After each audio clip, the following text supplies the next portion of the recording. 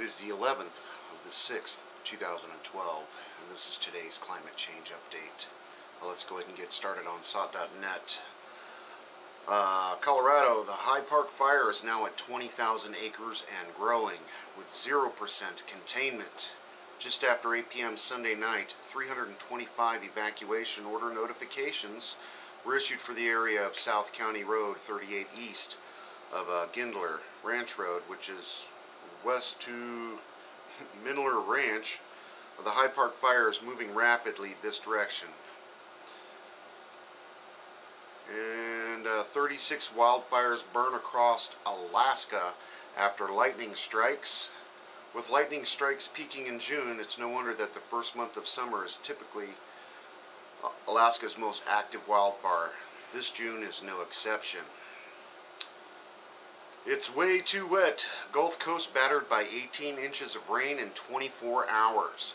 Hundreds of homes flooded. They got a picture of a kid tubing in a Walmart parking lot. Britain on flood alert as severe weather wreaks havoc. And Britain has been placed on flood alert on Monday as the weather continues to wreak havoc across the country during the first month of the summer. They've had ongoing storms, record-breaking stuff going on for a while now. Severe hailstorm sweeps through Colorado and Wyoming.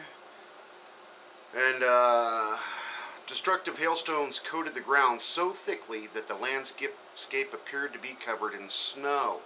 Stunned residents took Facebook and Twitter to share photos of bizarre weather which blocked roads and left some cars almost totally submerged in hailstorms. So the major hailstorms continue.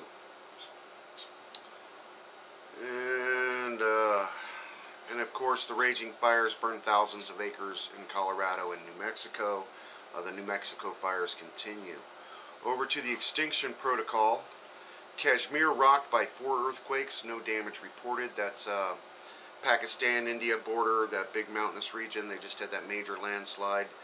Very seismically active area.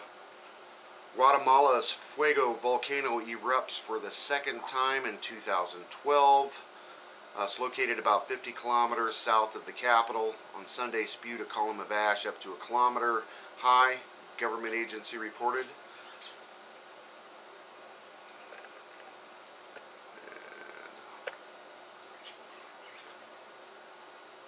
Some more economy stuff. Italy's bank reportedly takes Roman holiday, leaving depositors holding the bag. They've seized one of the biggest banks in Italy, BNI, seized all the accounts, and people are stuck without ATM cards and the ability to pay their bills and perform their everyday life. Mild geomagnetic storm alert for glancing CME blasts. The sun's been popping off some M flares lately, and pretty lights and all that stuff. Powerful 5.8 magnitude earthquake strikes the islands off of Greece. And hundreds forced from homes as flash flooding hits Wales. I know I reported on this a few days ago. And again, that's where they had to literally come out with rescue crews and helicopters and boats and rescue people from their cars and homes and businesses and that kind of thing. And of course, East India lashed by tremors and a major heat wave. Their heat wave continues. Over to the RSOE quick. Katla volcano has made the list. There's some more seismic activity. They're saying it looks like it's starting to rumble down a little bit. There have been some minor eruptions that they can tell through geoplastic flows, the water flows from underneath the glaciers kind of thing. And definitely an untick. Katla is way past due. Flash flooding in Thailand. And of course Wales. Over to E&E News. There's some crazy things going on tonight. 1,300 people file criminal complaint against Japan's government officials and TEPCO executives. Basically, they are suing them for lying to the people, exposing them to public, and hampering evacuation efforts and not evacuating people where they should be, kind of thing. Report, Japan journalist says it's all a big conspiracy theory to conceal the facts. The public has been brainwashed. Local press is just covering things up, and that just seems to be the word of the day over there. Local LA paper, pay attention. Radioactive sea spray has been shown to blow hundreds of kilometers inland. A study shows some British and European scientists did a study on the sea mist and the the radioactive isotopes that are in the ocean now from all the nuke blasting and stuff. The americium, they're calling it a normal level of americium and plutonium, both man-made isotopes. That's nothing normal about that. It's just accumulating for decades now. And it gets up into the sea mist, and it says it can accumulate up to several hundreds of kilometers inland, but the major concentrations are going to be within 3 to 5 kilometers, maybe a little extended out depending on the wind and that kind of thing. Be very aware if you're close to the coast of the Pacific Ocean. Manachi, cattle attack police car in Fukushima. A Chernobyl biologist, one hog attacked our car with such force we almost went into the ditch, and they've got a video on that. And listen to Fukushima special first hour guest Arnie Gunderson. When someone steps forward and publishes we're going to see higher radioactivity levels in California bluefin tuna. So the bluefin are radioactive, the seaweed's radioactive, that means the ocean's radioactive. So you better be aware of the ocean mists and where they go and how toxic that can be. Researchers having extraordinary difficult time getting Fukushima articles published due to nuclear industry pressure. And of course, they're trying to keep a lid on this as much as they can. U.S. physician on Fukushima, beware of all life forms you take out of the Pacific.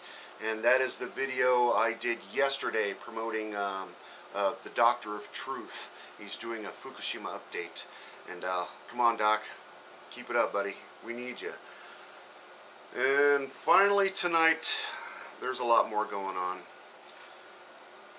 1,000 U.S. high school students to do volunteer cleanup, tree planting in Fukushima, Miyagi, Iwate, and several other prefectures, and observe Japan's recovery. Following the footsteps of the students from the Middle Tennessee State University, 1,000 high school students from across the United States will be volunteering in the disaster-affected area. Activities will include cleanup, planting trees, according to the Japanese Government Foundation who invited them. Let's get down to the meat of it. The above Japan Times article does not say much about the students' activities beyond cultural exchanges, but the Foundation's press release does. Kyodo News had a PR release from the Japan Foundation. A government cooperation is under the Ministry of Foreign Affairs in April of this year, according to the event. According to the PR release, the project's called Kizuna, K-I-Z-U-N-A, Strengthening Project. The high school students from all over the U.S. will visit the prefectures and stay for 2 weeks and do volunteer works, cleaning, planting trees, etc., and mix with the local residents in various activities to experience how the recovery is taking place. The first batch of students will stay in the region from June 10th, they're there now, to 23rd, and the second batch from July 1st to 14th, and the third and last from July 8th to 21st. These kids are already lined up and ready to go. The foundation and the ministry behind the foundation are hoping that these young impressionable students will return to the U.S. and start disseminating the positive, happy images of Japan's wonderful recovery from the earthquake and tsunami disaster of March 11th, 2011. Counter baseless rumors with the further understanding of the situation in Japan by the U.S. citizens. That's this guy's translation from their PR piece. Then he goes on, I almost forgot this Kizuna strengthening project. will invite a total of 10,000 high school and college students from the U.S. and the Asia Pacific region over a year period. For your information, the original meaning of Kizuna in Japanese is a rope that ties down the legs of a horse so it cannot escape. Some say it's to tie down the cows. Either way, it's the rope used to tie you down so you cannot escape. The insanity continues.